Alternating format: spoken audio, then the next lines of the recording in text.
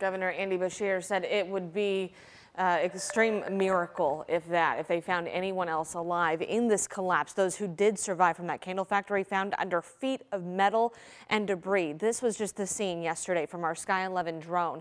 As many as 100 people were once unaccounted for after that collapse. Fortunately, that number now down to 8.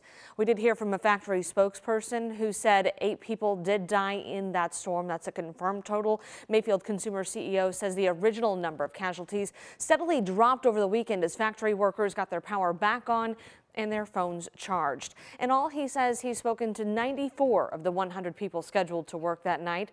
The leader of the family-owned company says some employees escaped on their own, others pulled from the rubble. He says the most recent rescue happened Saturday night and is hopeful more will come today. But Governor Andy Beshear is still hesitant. I am praying that maybe original estimates of those we've lost were wrong. If so, it's going to be pretty wonderful, but it's way too early. This is still a rescue operation.